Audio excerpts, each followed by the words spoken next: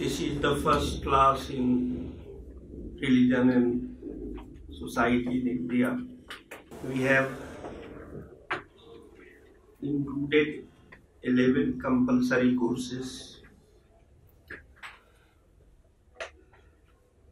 Methodology of social sciences is the first, and religion and society in India is the last compulsory course of our MA syllabus.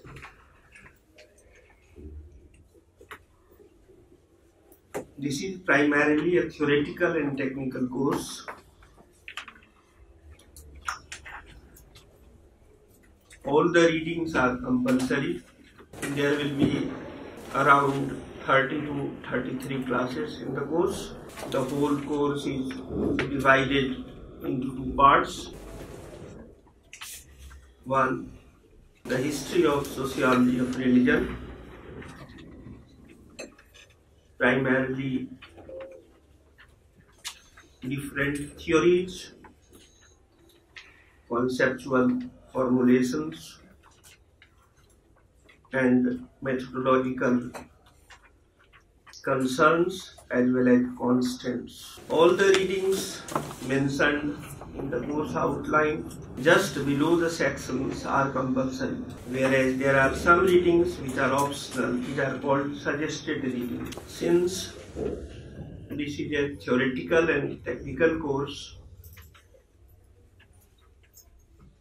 it may be slightly boring,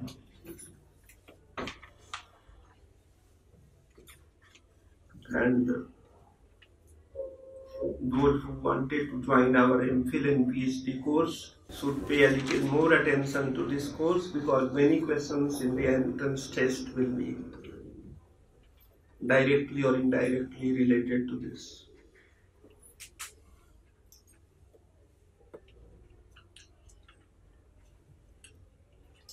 Some of you know me because I taught one optional course,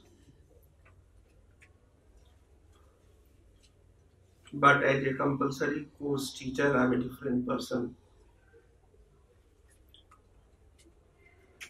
My optional course was absolutely not dependent on books and reading materials,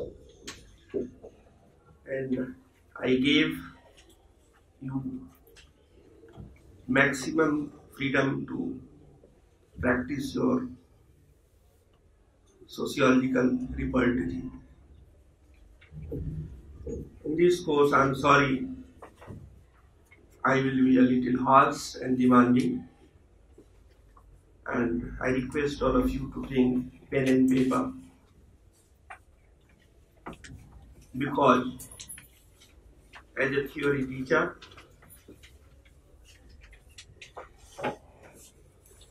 I do not like to answer questions during my lectures. And you cannot say that you will forget the question after 2 or 3 days. In case your memory is weak, I am sorry, this is higher education, this is not school education, and you will have to follow certain rules. The rules are: use your pen and paper every day, write your academic diary. You will encounter different technical terms in almost every sentence, and I am not going to answer all your questions either in the class or even outside, unless and until I am convinced you have done your homework. Now, what I expect from you? I expect from you that the listed key terms in the course should be known to you. And what is the reliable method to know the concepts? Encyclopedia of Social Sciences. Therefore, I expect you to consult Encyclopedia of Social Sciences every week. Otherwise, there may be difficulty in understanding the theoretical debates. Now, this straightforward introduction is necessary because most people think that sociology is enlightened common sense, which it is not. It is a technical science.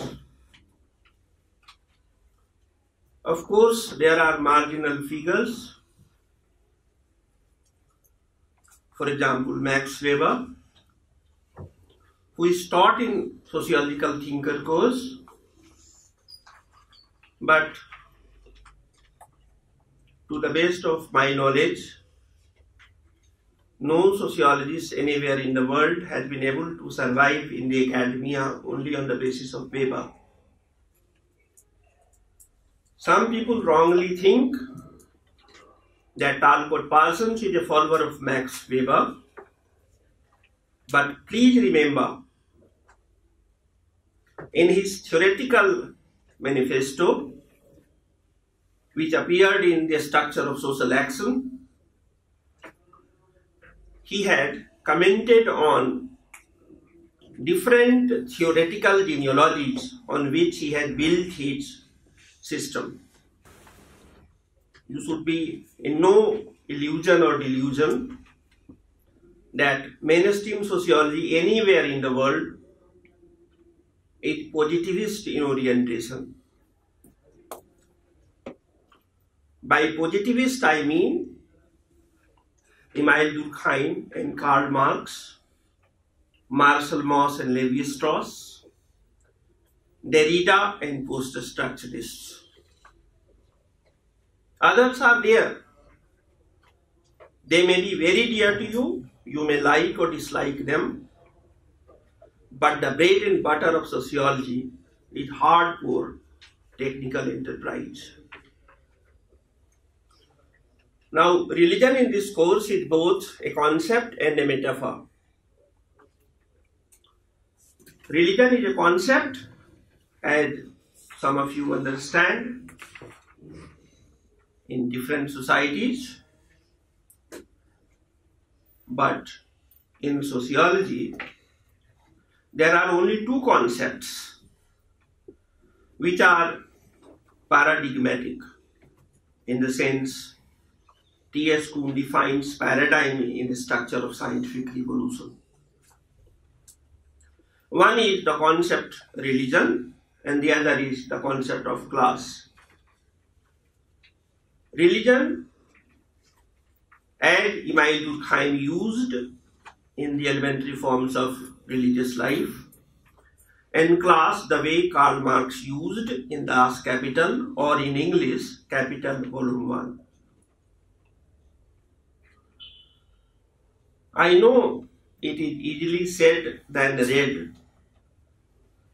Most students and most teachers these days, at least, read commentaries on Das Kapital and the elementary forms. In a semester system, it is not necessary. Some people think that textbooks should be read from back to back. But I do believe, as a practicing sociologist,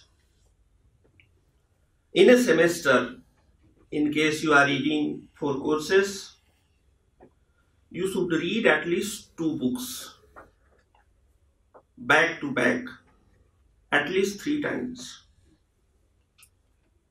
in case you wanted to do justice with yourself.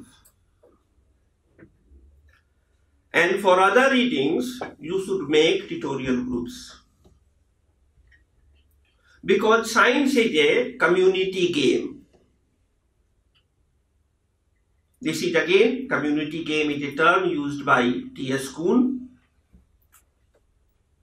Science is not something which can be objectively or empirically segregated from non-science. Science becomes meaningful only when the fellow scientists communicate in a common language. I am giving you an example. For example, take the concept of social class. This term was not used by Karl Marx. This is a term which is very popular among the so-called non-Marxist social scientists. Because for Karl Marx, class is primarily economic, and it is the product of means of productions and relations of productions. There is a dialectical relationship between relations of productions and means of productions. And there cannot be any ambiguity in Marxian terminology about the concept of class. But unfortunately, many American social scientists have used the concept of social class in a very non-technical terms just to justify their political propaganda. Therefore, please remember a particular person, his name may be anybody, including Karl Marx, may write 3 different types of writings, and every writing is not equal to the other. For example, Das Kapital is one genre of writing. The Communist Manifesto is of another type. But then Karl Marx was also writing in newspapers. He was writing dispatches to different journals, magazines, and popular forums. The 3 cannot be equated. In the same way, when Talcott Parsons is writing a technical commentary on the structure of social action, he is much more genuine as a social scientist. But when he is developing his own concept of social system, it is a grey area. The non-Parsonians have not been able to verify it in the ground. Therefore, Parsonian sociology becomes a cult, like a religious cult. Here, in this course at least, we are going to follow comparative method. What does it mean? It means the same thing which Emile Durkheim said again and again in the rules of sociological method. For example, take one concept, exploitation. Now, exploitation is not used only by Karl Marx. Exploitation is also a term which is used by Max Weber in Sociology of Religion. He says that every belief system is exploited by the vested interest groups to further its own class interest. But this exploitation is conceptual in nature, whereas the Marxist concept of exploitation is rooted with existential reality on the ground. Therefore, please try to segregate conceptual terms with conceptual terms and empirical reality with empirical reality. In other words, never compare and contrast unequal things. Community should not be contrasted with society. Individual should not be contrasted with family. Family should not be contrasted with association. Association should not be contrasted with institution. In other words, so far, most of you have been eclectically using commonsensical English terms for sociological terms. Please try to differentiate one with the other. And therefore, I do expect that at least all of you must be using every day in your sociological writing, either a good standard sociological dictionary or better encyclopedia of social sciences, or there are certain good textbooks about key terms. For example, for this course, I will try to highlight three conceptual repertory which is available to us. One is Robert Nisbet's sociological tradition. There is one chapter which all of you should begin with. The concept is sacred.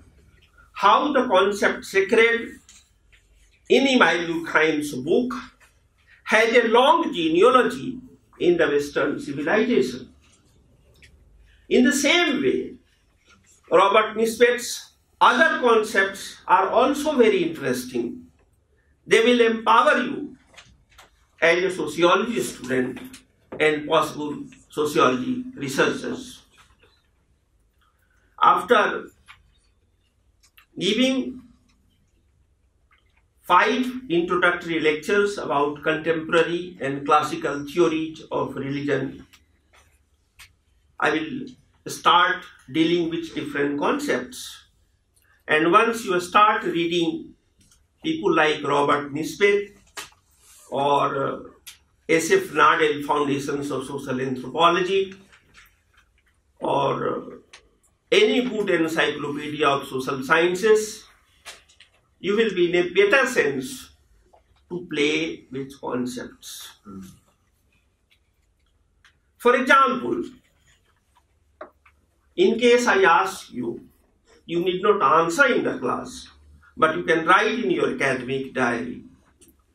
What is common between Marx, Weber and Durkheim? They are very different people, but why they are taught together? I have asked this question in the last 30 years to many batches of students and fellow teachers. There are differences, this is natural, but unless and until there is critical minimum consensus, it cannot be called a science. We have every right to disagree, but the disagreement should be less than 49%. In case differences are more than 50%,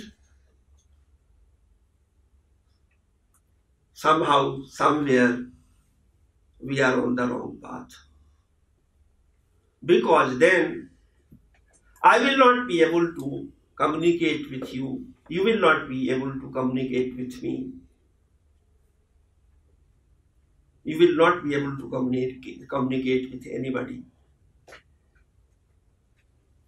This is our hard weapon. Concepts are our hard weapon. The use of concept is our soft power. As a sociologist, concepts are our hydrogen bomb, atom bomb. Before you know how to use them, you must have it.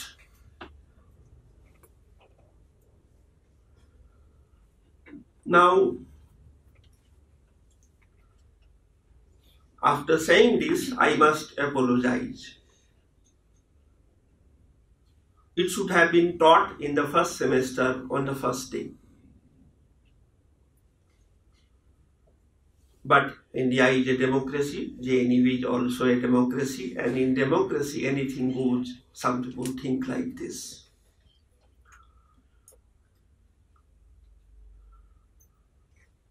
But anyway, you please forgive me.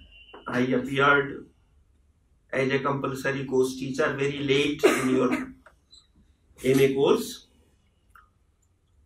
but I will try to compensate in the coming 3 months. The whole course is divided like this.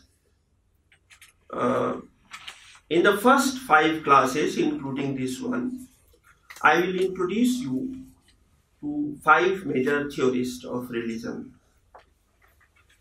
And in the 6th class, it will be open for discussion.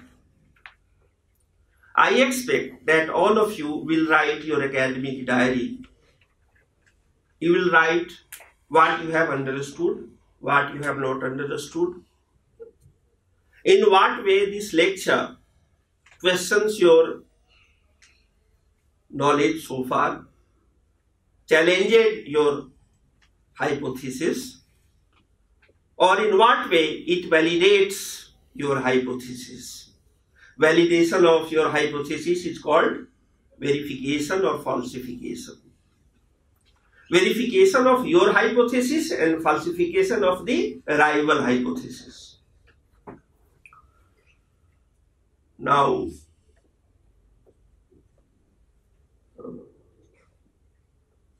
again apology. In methodology of social sciences as well as in sociological thinkers, we start with Marx, Weber, Durkheim. In my way, that is the universal way, not because I am saying it, because I am following it. Marx, Weber and Durkheim are the middle of sociology. They are not the beginning, not the end.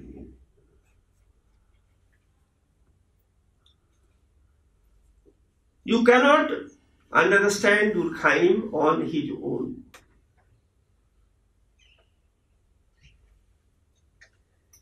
There is a long history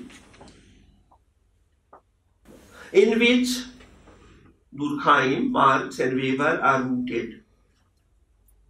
And what is that history? That is the history of modernity. But it is not a very linear history. It is a very chaotic history. And you must have experienced, unlike your friends who did not pursue their higher education, who left after 12th class or after graduation. Your life is much more difficult than your friends who discontinued their studies. Knowledge may empower you, but it is not necessarily a very good thing. The path of knowledge is the path of a martyr.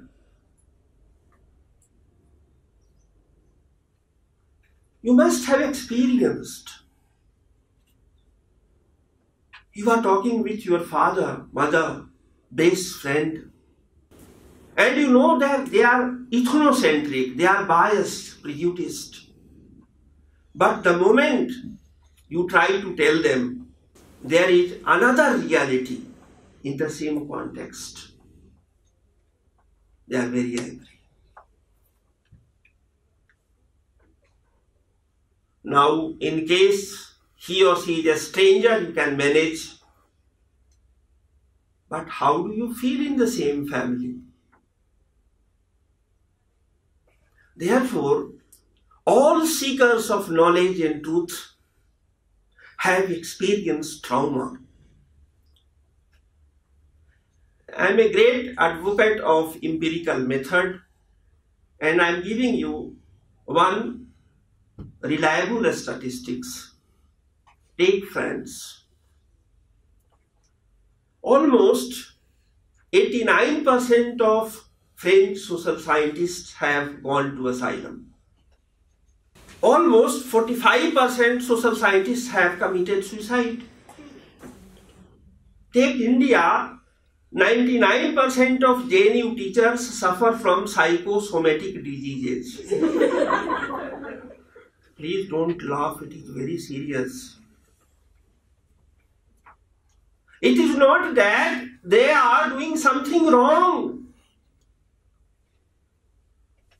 Their only fault is that they are searching truth. They are trying to create a beautiful world. They want a just society. But the social situation is such alienating thing that it not only alienates you from your family members and friends, but also from yourself. My dear friends, try to understand why you are so demotivated to do hard work, because there is no reward as per your hard work. Intellectuals are not respected the way they should. The JNU professors or the JNU vice chancellor or rector has less power than the police constable of Vasant Vihar Thana.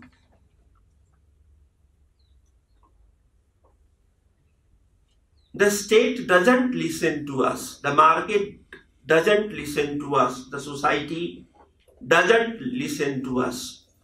There is no material incentive to survive as a scientist. The other day I was talking to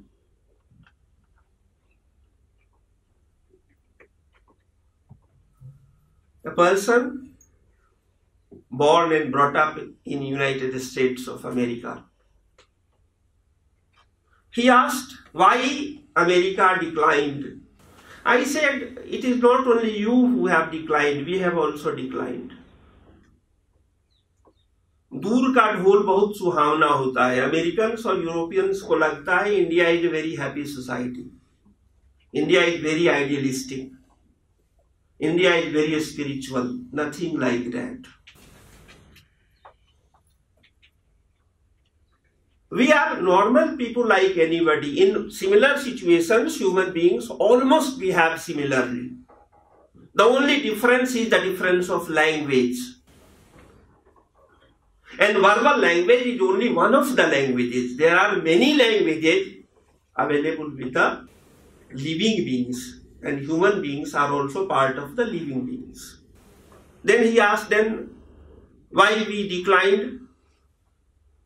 I said, because no American father or mother dreams to make his or her child a scientist. Our situation is a little better. We at least dream that our children should become doctors and engineers. They are even worse. Management is the queen of science for Americans.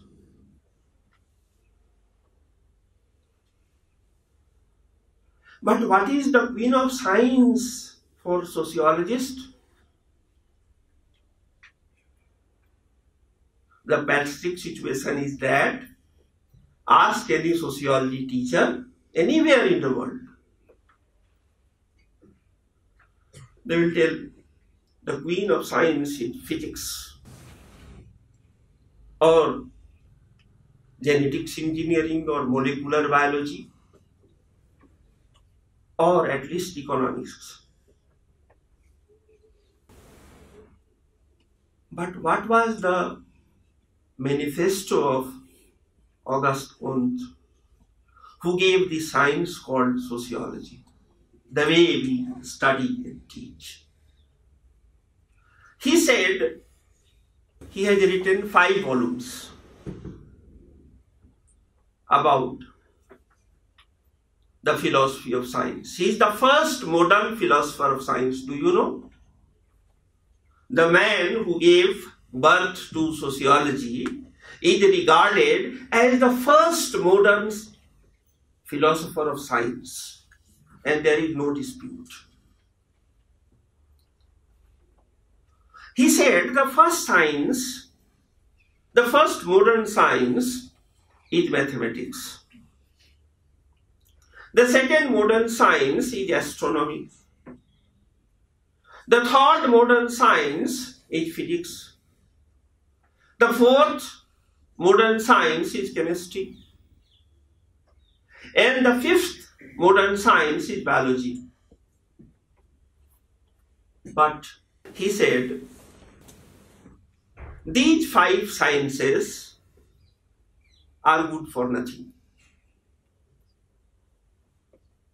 They can neither give you power, they can neither give you happiness, they can neither give you contentment. Why? Because all 5 sciences are fragmented.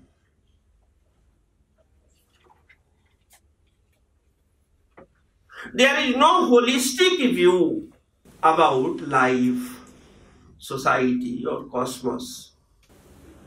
The 5 existing sciences give 5 different dimensions of life and society. As a result, we suffer from partial knowledge. And partial knowledge is worse than ignorance. Ignorant person, uneducated persons are much more happy than those educated persons who have partial knowledge.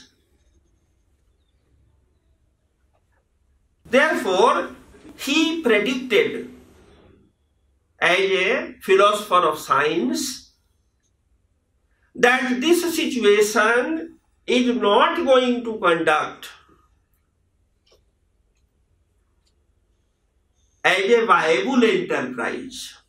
In case sciences have to prosper and grow,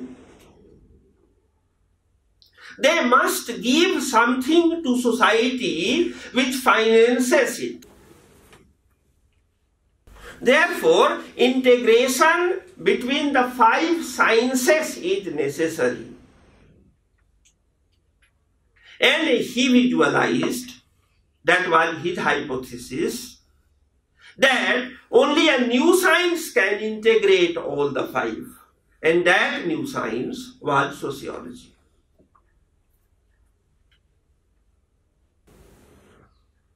From that day, and that day was, according to textbook, 1838.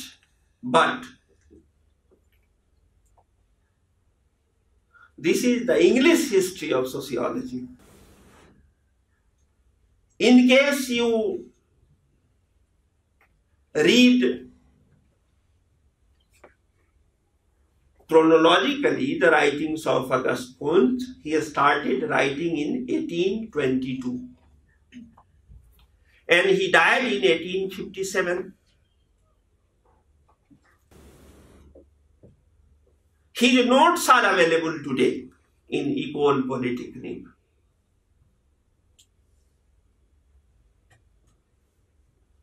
He is simultaneously reading all the existing 5 sciences and trying to integrate the empirical connection, not theoretical one, the empirical connection in different contexts where all the 5 sciences will enrich human life. I am giving you some names who are directly influenced by Auguste Comte. Karl Marx, Emile Durkheim, James Stuart Mill, Friedrich Nietzsche, Claude Lévi-Strauss, Theodor Adorno, Max Horkheimer, Jacques Derrida, and all their followers. Only one name is excluded, Max Weber.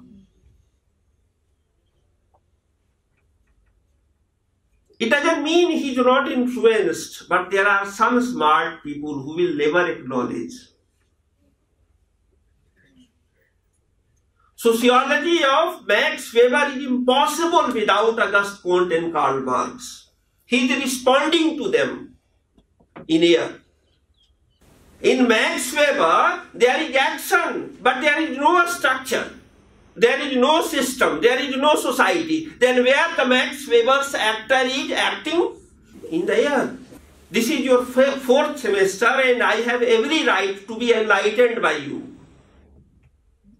Our great sociologist says that Protestant ethic promotes capitalistic enterprise. Isn't it?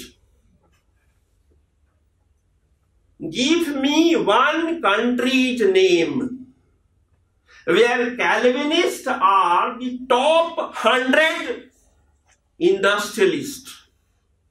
From the day Max Weber wrote this fiction to 2017, there is no country on earth where Protestant ethic is directly, empirically correlated with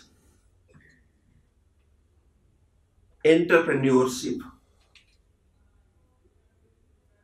This is a great fiction like the fiction Indian leaders have been making. But we are in a hurry. We never scrutinize.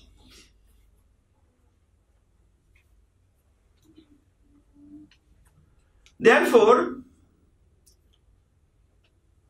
unless and until we are ready to doubt the validity of a particular scientific proposition, we are not going anywhere. For example, never accept any sentence which I utter in this classroom. Interrogate it, compare it, contrast it.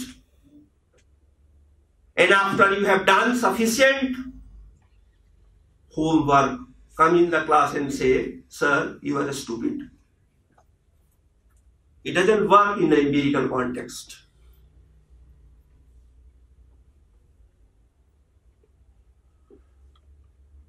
I am giving you one example. There are 3 terms in this course which are terribly important. Do not go by the title of one book written by one author. This book gives only a partial view about the complexity involved in the relationship between the 3 concepts. And these concepts are magic, religion, and science.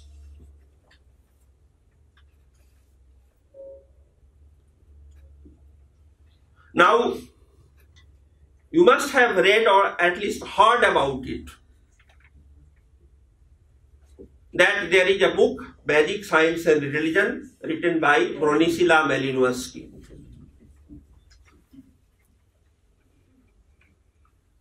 But this is a much later writing.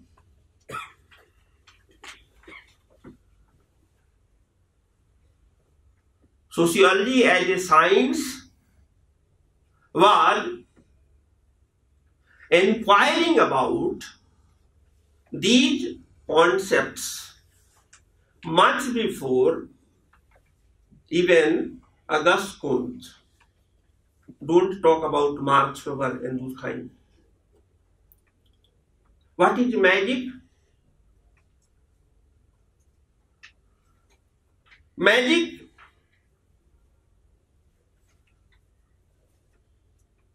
in Renaissance, that is 13th century Italy, was something which was produced by unknown factors. For example, I am not making a political statement. I am giving one example which may be absolutely nonsensical. Therefore, don't argue with the example, try to understand the theory of magic, how magic works for pre-modern people or pre-scientific people. For example, these are examples. I'm sorry, I'm not discussing these concepts, I'm discussing magic. In India, there is a person who claims that by notebandi, that is, by cancelling 500 denomination notes and 1000 denomination notes, black money can be eradicated. There is another person who claims that by making one additional post of Lokpal, corruption can be eliminated. There is another person who says that just by giving subsidies to everybody, a society of prosperity can be created. But there was a similar person in Germany who said, just by following my policies, Germany can be made a superpower. In the same way, there was a Russian who said that by following a particular policy, Russia can be created a greater Russia than Tsar had created. In the same way, there was a Chinese. I am not disputing their intention. In science, there is no place for sentiments, intentions.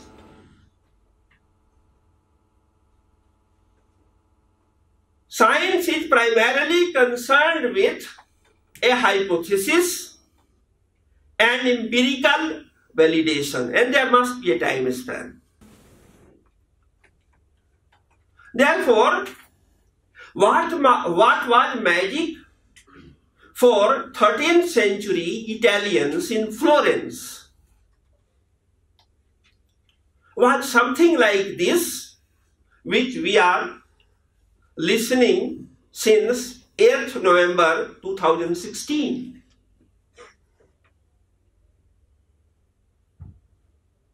It is quite possible that tomorrow a person claims that a baby can be created in 9 seconds and not 9 months. And they will quote Mahabharata that Draupadi and Dhristadyumna were created in 1 day.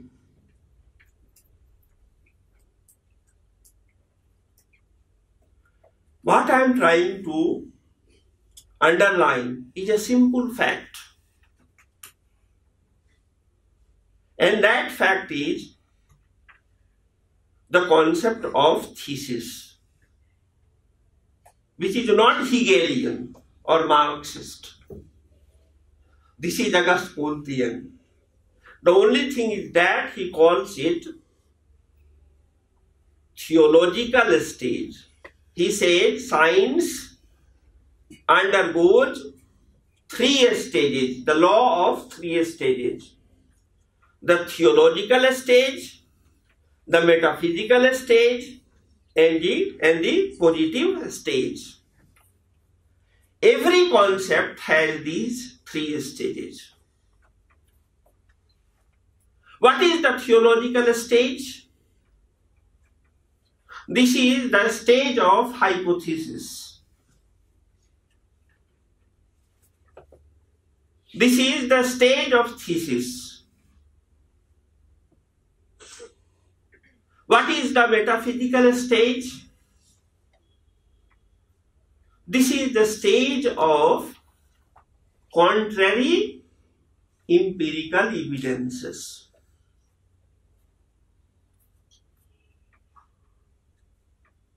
And what is the positive stage? You compare and contrast the contrary empirical evidences and then come to a working hypothesis.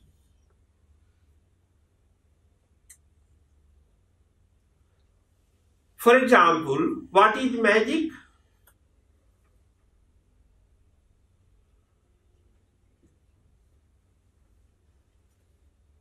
For the Protestants, Christians of Europe,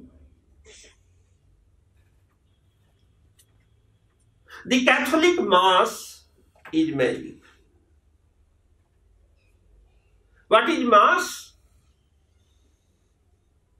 It is a liturgical construction of Last Supper in the Bible. What is the meaning of liturgy? Liturgy is a system of rituals. Mass, it is a congregation of the believers. And what is the Last Supper? In the Bible, I will give other examples from other religions as well. What is the Last Supper? In the Bible, it is written that when the body of Jesus Christ was departing, he called his chosen disciples and gave them Last Supper. He was the host and his chosen disciples were the guests. But this is not so simple. There are three important Protestant theologians, Martin Luther, Zwingli and Calvin, who differ so much with each other about these concepts, about the operational manifestation of these concepts, that they almost do not share anything in common. As a result, today in 2017, there are about 421 versions of the same phenomenon. Most Indians and most Hindus think that Hindus are divided among castes and sects. Christians are homogeneous, monolithic community. Muslims are monolithic community. Nothing like that.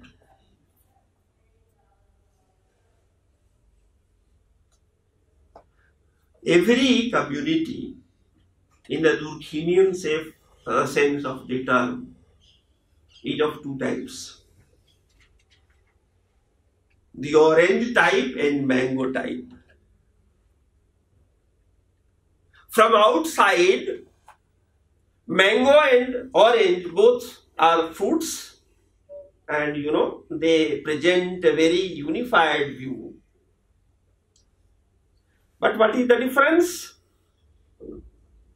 That the segments of orange are almost similar. That is mechanical solidarity. The mechanical solidarity of Emile Durkheim is like orange, whereas the organic solidarity of Durkheim is like mango. What is the difference between the two, my dear friends? The difference is that you can give one piece each without a charge of prejudice or partiality. In the case you are distributing orange.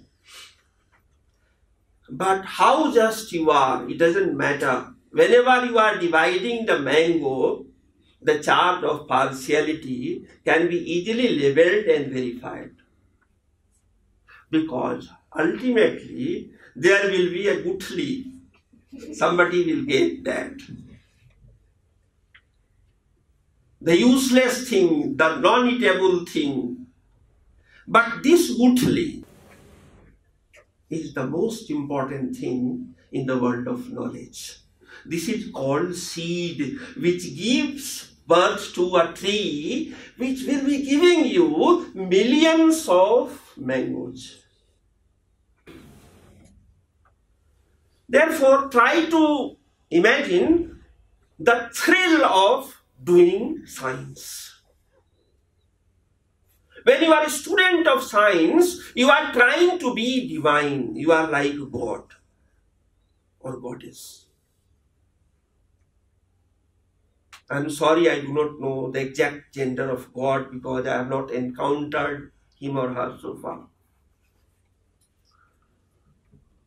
Therefore, what you should do? Please write academic diary. Write in love with your own intelligence or ignorance.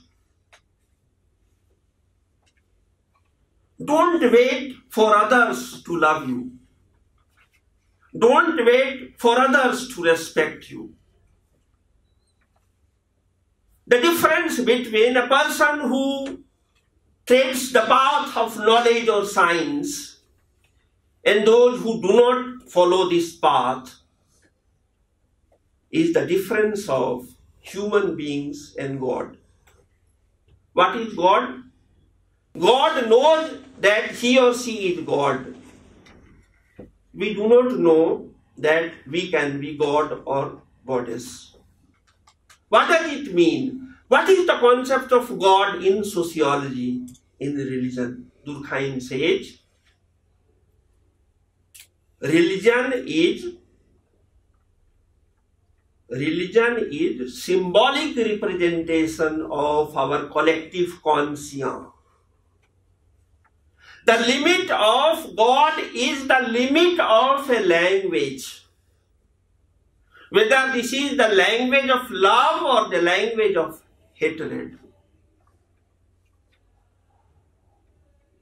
From Christian point of view, there is a concept of devil. From non-Christian point of view, that devil can be another god. For example, those who are from North India and incidentally born in a Hindu family, so-called Hindu family, you must have celebrated a festival called Makar Sankranti. It is celebrated on 14th of January these days. What is the myth or the belief about Makar Sankranti? The belief is that from the day of Makar Sankranti, sun moves or transits to Uttarayan, North Pole. Now, what is the difference between Uttarayan and Dakshinayan according to the Hindu belief system or the Hindu myth? Uttarayan is the day of gods and Dakshinayan is the day of Pitra, ancestors. Now the question is, this is the North Indian version of Makar Sankranti. The South Indian version differs from it. Because the South Indians think that they are the gods. South Indians suffer from superiority complex, usually, in India. But this is their view. They do not know that the North Indians also suffer from a superiority complex in another way. The only difference is that when a North Indian and a South Indian marries or becomes a friend, they lie to each other.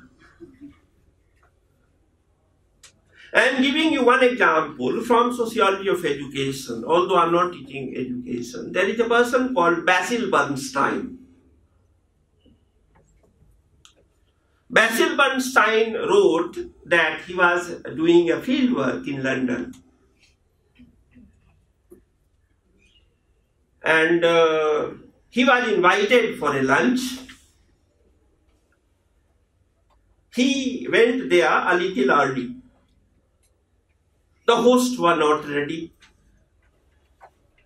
Therefore, he has started observing and listening to the servants and the drivers and the gardeners, what they think about his host family. And then deliberately, he discussed with the host that your servants, your gardeners, your maids have a very high opinion about them. But they did not reciprocate it. They said they are not civilized people. They are poor because they are non-intelligent. They have no culture, something like that. Basil Bernstein writes in his field notes, actually, the dependents or the lower class people, employed in that family had a worse opinion about the masters of the house. But the reason, the masters did not know about it was that the servants or the lower class was communicating in elaborate code with themselves. But whenever they interacted with the masters, they were interacting with restricted code. I was doing a fieldwork myself in 3 towns. Initially, they were not communicating with me. Then I understood what is the problem. I waited for 3 days. Nobody was, talking to me in elaborate code. They were talking in restricted code. But I had to stay there for almost 1 month and 7 days.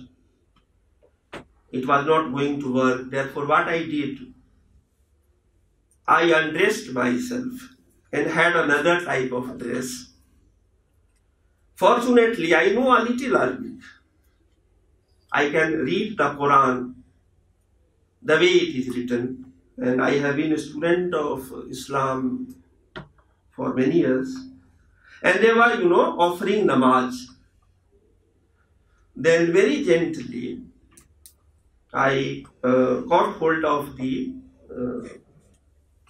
Mufti and said, "Sir, your pronunciation in this surah is very good, but unfortunately, Al-Ghazali said it like this." He said, "You know about Islam?" I said, "Why?" No, these Hindus are, very malicious about us. I said, "I'm not a Hindu. I am a baptized Buddhist since 1975. I cannot share with you." Their whole discourse changed after that. He thought I am more minority than the Muslims of India. What does it mean? This is what is called empathy. This is a term made technical and popular in sociological literature by Bronislaw Malinowski. You cannot do field work unless and until your respondents have empathy in you. Unless and until there is utmost trust, unconditional love. Two people cannot express each other their concepts. Are you getting the point? Therefore, reading a book is not an easy task. You have to have empathy with a particular author. For example, you may be a very ardent supporter of Talcott Parsons, but I will request you to have empathy when you are reading Theodore Adorno, who is a great critic of Talcott Parsons. This is called bracketing of existence by phenomenologists. Are you getting the point? Suspend your judgment for some time when you are trying to inquire the true layered meaning of a particular concept. We will discuss tomorrow. Thank you.